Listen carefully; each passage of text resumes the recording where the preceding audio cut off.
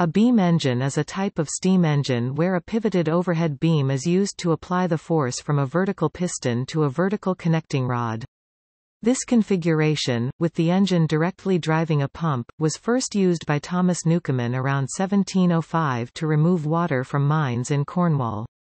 The efficiency of the engines was improved by engineers including James Watt, who added a separate condenser, Jonathan Hornblower and Arthur Wolff, who compounded the cylinders, and William McNaught, who devised a method of compounding an existing engine. Beam engines were first used to pump water out of mines or into canals, but could be used to pump water to supplement the flow for a waterwheel powering a mill. The rotative beam engine is a later design of beam engine where the connecting rod drives a flywheel, by means of a crank or, historically, by means of a sun and planet gear. These beam engines could be used to directly power the line shafting in a mill. They also could be used to power steamships.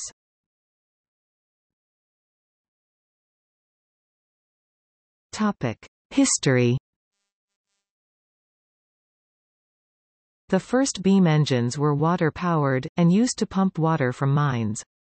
A preserved example may be seen at the Stritsteps lead mine in Wanlockhead in Scotland. Beam engines were extensively used to power pumps on the English canal system when it was expanded by means of locks early in the Industrial Revolution, and also to drain water from mines in the same period, and as winding engines. The first steam-related beam engine was developed by Thomas Newcomen. This was not, strictly speaking, steam-powered, as the steam introduced below the piston was condensed to create a partial vacuum, thus allowing atmospheric pressure to push down the piston. It was therefore called an atmospheric engine. The Newcomen atmospheric engine was adopted by many mines in Cornwall and elsewhere, but it was relatively inefficient and consumed a large quantity of fuel. The engine was improved by John Smeaton, but James Watt resolved the main inefficiencies of the Newcomen engine in his Watt steam engine by the addition of a separate condenser, thus allowing the cylinder to remain hot. Technically this was still an atmospheric engine until, under subsequent patents, he enclosed the upper part of the cylinder, introducing steam to also push the piston down. This made it a true steam engine and arguably confirms him as the inventor of the steam engine. He also patented the centrifugal governor and the parallel motion. The latter allowed the replacement of chains round an arch head and thus allowed its use as a rotative engine. His patents remained in place until the start of the 19th century, and some say that this held back development. However, in reality development had been ongoing by others, and at the end of the patent period there was an explosion of new ideas and improvements.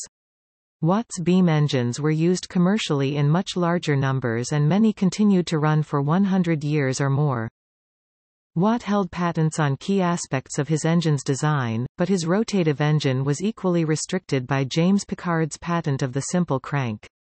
The beam engine went on to be considerably improved and enlarged in the tin and copper-rich areas of southwest England, which enabled the draining of the deep mines that existed there.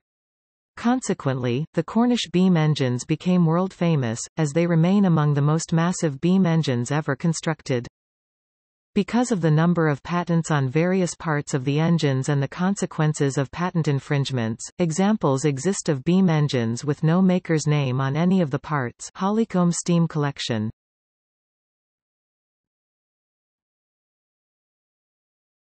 Topic: Rotative beam engines. In a rotative beam engine, the piston is mounted vertically, and the piston rod drives the beam as before.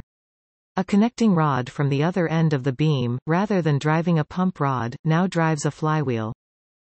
Early Watt engines used Watt's patent sun and planet gear, rather than a simple crank, as use of the latter was protected by a patent owned by James Pickard.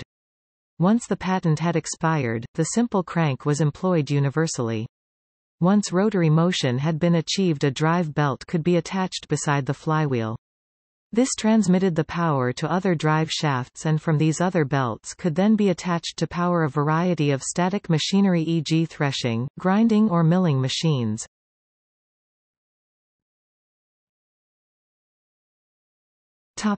Marine beam engines.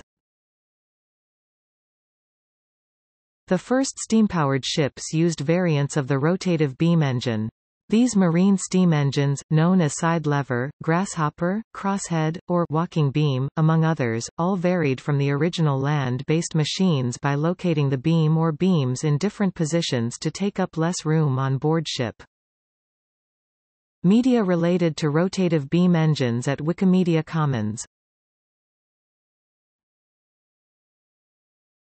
Topic: Compounding.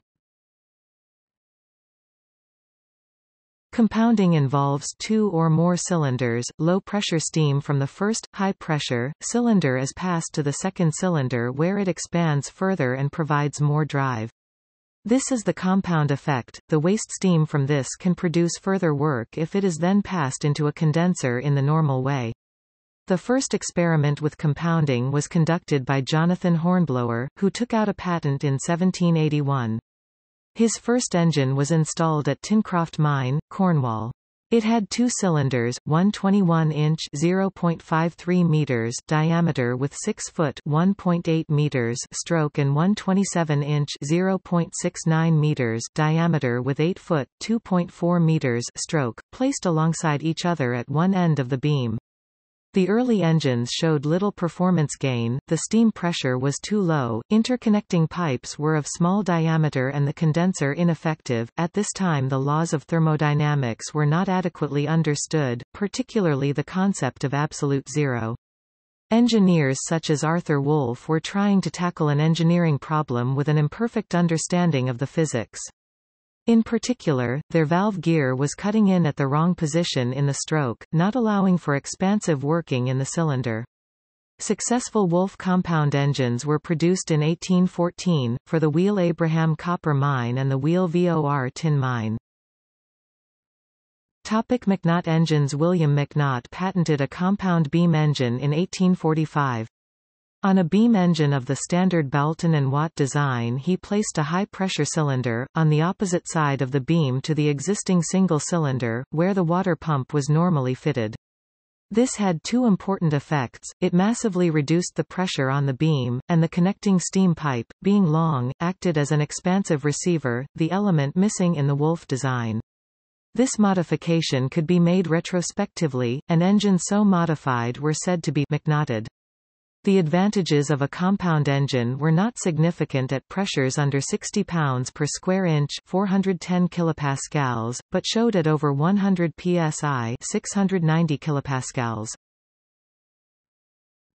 Preserved beam engines. Abbey Pumping Station, Leicester, England, houses 4 Wolff compound rotative beam engines built by Gimson and Company, Leicester. Bolton Steam Museum, Bolton, England, includes several rotative beam engines originally used to drive Mills Claymills Pumping Station, Burton-on-Trent, Staffordshire, England, 4 Wolff compound, rotative, beam pumping engines, 5 Lancashire boilers, over 30 auxiliary engines on the site, including the oldest working steam-driven dynamo in the country.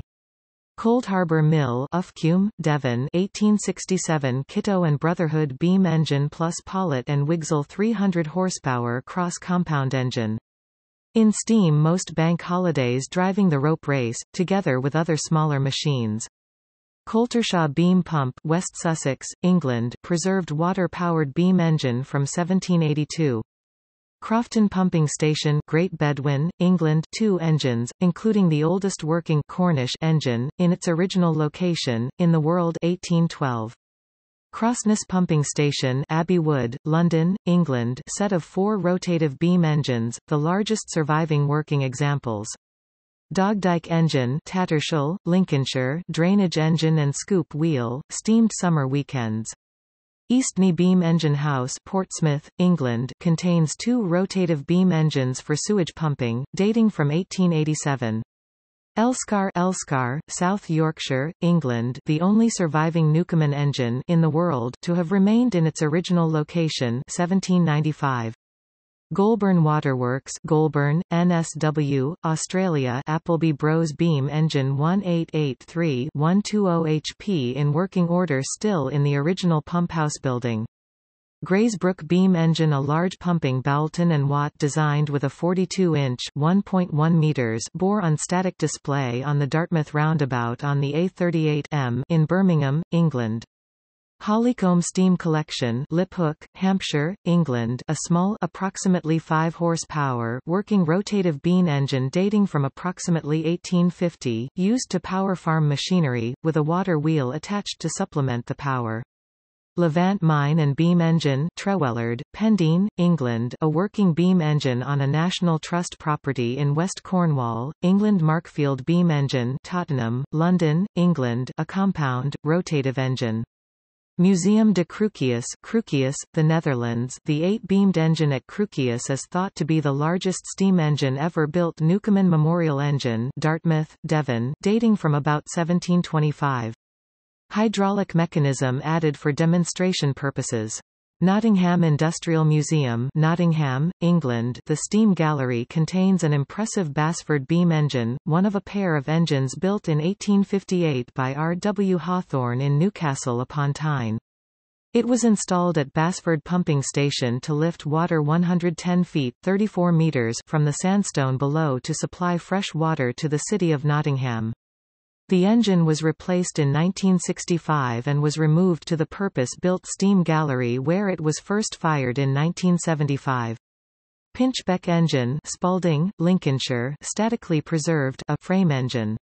Poldark Mine, Trenier, Cornwall, Harvey of Hale Cornish beam engine from Bunny Tin Mine and later Greensplat China clay pit dating from about 1850. Hydraulic mechanism added for demonstration purposes. Last to have worked commercially in Cornwall to December 1959, moved to Poldark in 1972. Ryhope Engines Museum, Ryhope, England, twin rotative beam engines, built 1868. Smethwick Engine, Smethwick, Birmingham, England, oldest working steam engine in the world, 1779. Streatham Old Engine, Streatham, Cambridgeshire, statically preserved engine and scoop wheel. Strumpshaw Steam Museum, Strumpshaw, England, features a now compressed air-powered former beam engine from Addington. Tees Cottage Pumping Station, Darlington, England, a working rotative, 2-cylinder Wolf compound engine, designed by Glenfield and Kennedy of Kilmarnock and built by Teesdale Bros, under T&C Hawksley, Civil Engineers, London. The Boulton and Watt rotative beam engine, Sun and Planet type, at the National Museum of Scotland, 1786.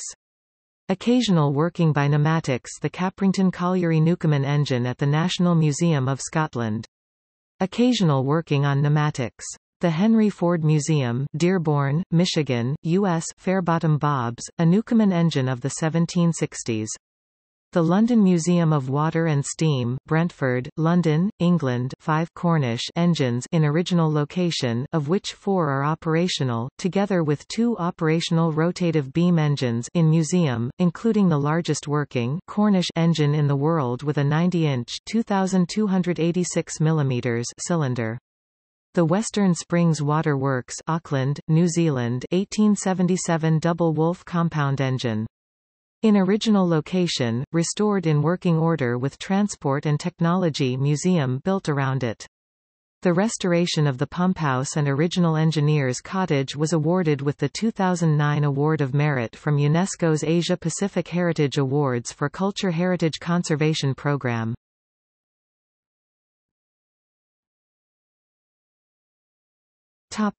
See also: